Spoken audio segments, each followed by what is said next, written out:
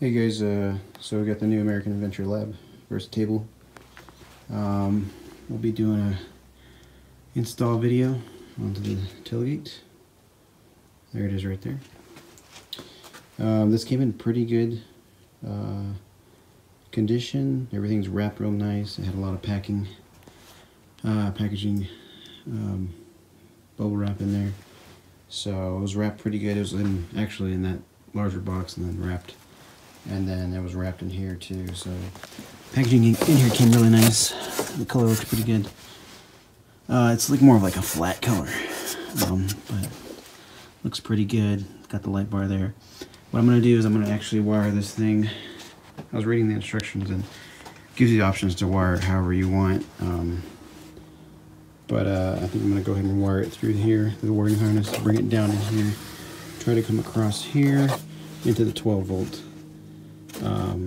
So this should give me power to power the light on while the car is off. So yeah, stay tuned. It's going to be a cool install, and hopefully, you know, it's not too hard. Looks pretty easy compared to what I've already read in the instructions. Alright guys, stay tuned. Alright guys, so went ahead and unwrapped the side where the wire is at. I wanted to make sure this wire, you know, is long enough to where I can reach to the 12 volt up here. So we're having to come out down through here to the back of the panel into this wire harness, this wire covering, back into the back of this panel here, and underneath the floorboard here. So I've measured kind of roughly, you know, that's 3.5. That's another foot. That's another foot. So that's 5.5 feet. We got about, I think, 6.5 feet of this. So yeah, we should be good. It's already cut here for me, so it'll be real easy to get into, cut the wire here, and then splice into that. Okay, well, let me go ahead and get started. I'm going to go ahead and untape this, get that out, and what I'll use is some trim tools. I've got my trim tool here to take this off, take that out, take this off. We'll probably end up taking this off here, this panel off, just to get the wire fed in through here. And you'll probably take this out just to give us more room. And then there's another trim panel here that holds the bolts. You know, if you're unbolting the top of your Jeep or something like that, take that out, which is pretty simple. And I'll take out this panel here just to get to the wire. So real easy. Probably just pop off this little seatbelt panel, and you kind of wiggle your way off there slowly without trying to break anything. But that's what I'll do. Excuse me. Let me the wire up there. So yeah, we'll check back with you guys in a bit, and I'll show you kind of what it looks like with this off, and kind of see where we're at from there. Alright, so we've taken off the trim panel for the back tailgate. There it is, real easy. All it is was stuck the trim tool, which was my little thing like this. Stuck it in there, put a little pull on that, stuck my finger in there, and popped. This one was the first one that came out.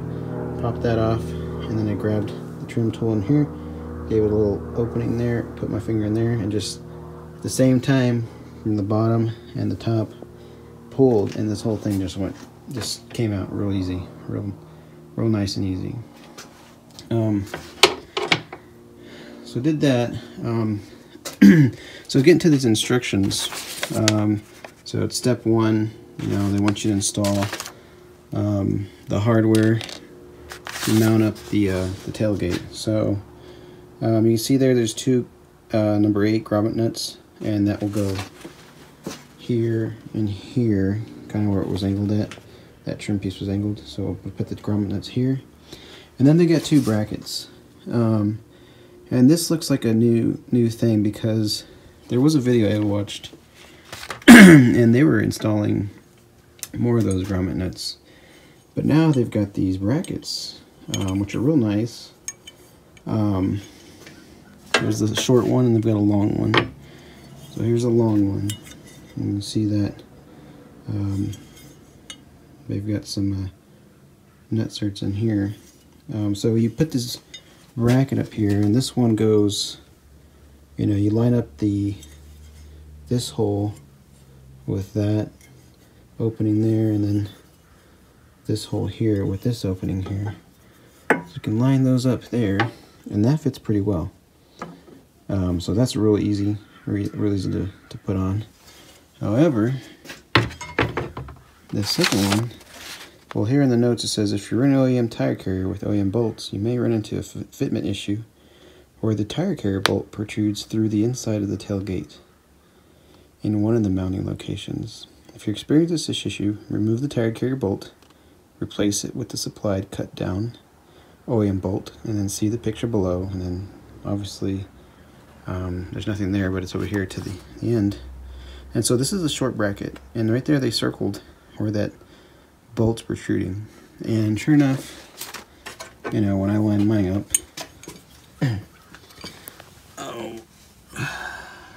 put that there, line up there. You can see that bolt protruding right there. Yeah, that's the one they're talking about. Now there's two things I can do. I can do what the instructions kind of advise. They look like there might be enough thread to actually get a nut on there. Just because mine's a aftermarket tire carrier, the bolt would actually came out a little further. If I go shorter, or if I totally delete that bolt, you know, I don't know how much shorter I can go, because, well, for one thing, I need to know, you know, how much thread needs to actually connect there. But I'm thinking of having a bolt there on that side, bolt, and then trying to snug it up with a nut there might be better. Not too sure yet. So anyways, I wanted to show you kind of that, and kind of what they're requiring there. And so I might take a run to the hardware store to go get a nut. It looks like it would probably be an M8 by 16 millimeter, like they're calling out here, just because, you know, it's already threaded. So that's the kind of nut. Well, I'd have to match the nut to that bolt size. So I might try that just to give it a shot. I actually did right now is I ended up getting a nut too, and it fits snug on there. So it's pretty good. I've probably got 3 or 4 rotations on that, which is all I really need. Now it doesn't have a lock washer on there or anything, but for what it is, I mean, I think it's going to stay on there, especially once I snug this down a little more. Give it another quarter turn here, and then tighten these. I mean, I think that's going to stay on pretty well. So I'm going to opt out with the nut. So lucky me, didn't have to change out the bolt back there. And here you can see it right there, so it looks pretty good. I'm not too, I think it's fine. Not too worried about it, so there you go. We'll keep continuing. I already got those nuts on there. So, yeah, let me keep continuing with the instructions. And I think in the instructions they were talking about putting like some kind of Loctite on here, like a medium old Loctite, I think. And let's see. Let me see here. If you're having issues, quick latch remove. I'll have to. Oh, here it is. We strongly recommend using medium strength thread locker on all hardware. Alright guys, so trim panel's off. Pull it off the side. First what I did was I, oh shit, let me get the light over here. But ended up pulling off the seatbelt tab there, seatbelt panel. Let me see if I can adjust the light here. but took like a screwdriver and pried it to the front, and it pops off these two clips here. There's two clips on the bottom, pops these off, pull that right out. Just grab it from the ends here, pull it out this way, top and bottom, and then grab it again here in the middle, pull out this way. And there's you know, some middle tabs there, and then there was one tab on the bottom right here. Couldn't get this one out until I actually took out the trim here where they hold the bolts for the top, and I took out the other panel here for the holds the cargo cover here. So pretty not too bad, really easy. Was able to get access to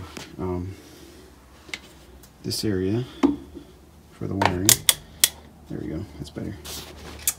So this is all bunched up here, and I don't think I wanted to, you know, mess with the integrity of this line here. And what I was going to do is just feed that wire down in here, maybe do a zip tie here. Well, actually no, just bring it down here, and what I want to do is just maybe cut a little hole here, small little hole, feed the wire through that, then pop a little hole out of this end here, come straight down here and here, and then I'm going to come across, let's see here, should I come across here? I could come across right down here and just kind of tape it.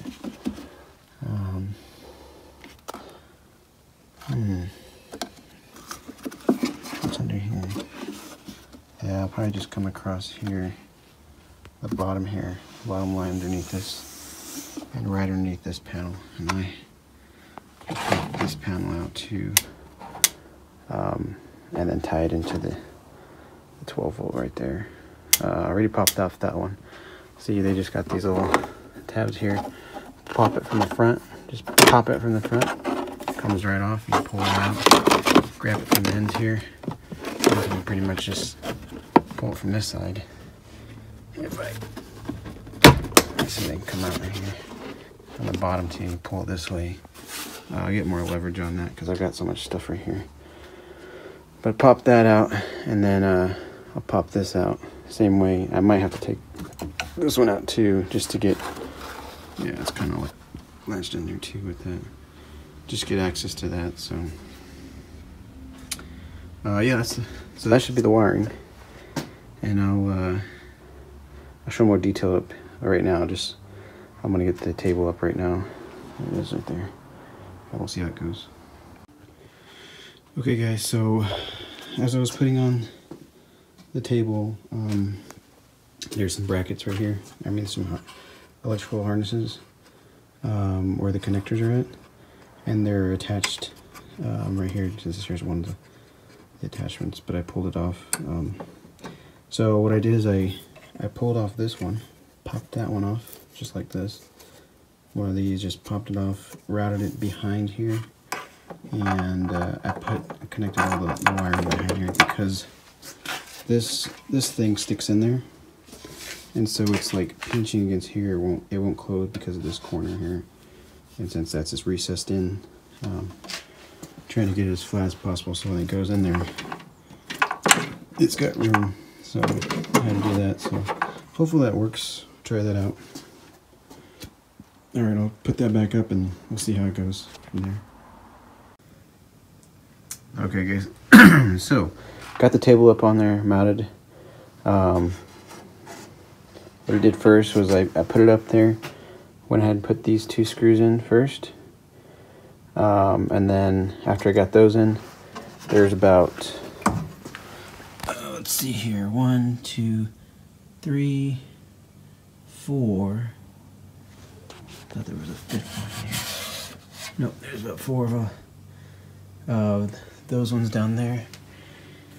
And then there's 2 over here. 1, 2. These were a little bit tricky just because they're longer, they're thinner, and then the Allen wrench that I used, you know, was freaking small as hell. So that's the size I was using. So it took me forever to actually torque those down. It's weird because you know, I thought everything would kind of be flush, but there's actually kind of a gap here. You can kind of see it, and you can, I don't know if you see, but you can see like the, if I can zoom in there, there's like a nut, you know, in the bolt for this piece in here that kind of keeps it from sitting flush. But you know, originally when I had it up there, it was coming out even further. Oops, sorry, it was coming out further. So as I torqued this down, this kind of closed in a little bit more. So did this. So I closed that down. I had all these other bolts in there. They weren't tightened, but I closed these down. Then I went back and I tightened these screws here, the original ones that I put in. Once I did that, I got the ball latch here. I screwed that in. That was pretty difficult for me too, just because when I was screwing it in, there's paint got up in the threads from the tailgate. And so what I did is I screwed it high and tightened as much as I could. I took the jam nut, you know, out here, but then I had to actually rig up something just to kind of grab it or grip it. So what I did is put electrical tape all over this, and just to make sure I didn't like damage any threads, I just grabbed it here at the end, and I wasn't trying to touch the ball or anything, but just kind of at the end of these threads here, clamped down on it, and then just turned it as much as I could until I got to about let's see, 1/16, 1/8 is kind of isn't this focusing? There you go. So 1/16, 1/8 is kind of where you want to get it, and that's where I got it based on the instructions they give you. So got that there. Got that all tightened up. So it looks pretty nice. Like I said, there's like this gapping, and I think it's because they might have added those brackets. I saw there was another YouTuber who had didn't have those brackets. All it was those grommets put everywhere. So this is kind of a different install. I don't know if they've upgraded or maybe changed the way they install this. So anyways, I able to pick up the table, you know, click it in, it latches there pretty nicely. You can click on that and it comes down. So real nice.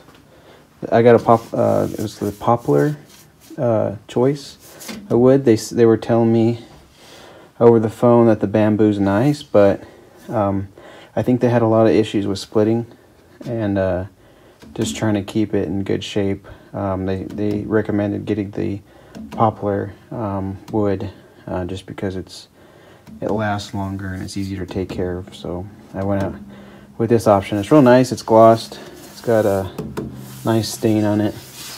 Especially they got their logo in here. It's really nice. So very nice. I mean, so far so good.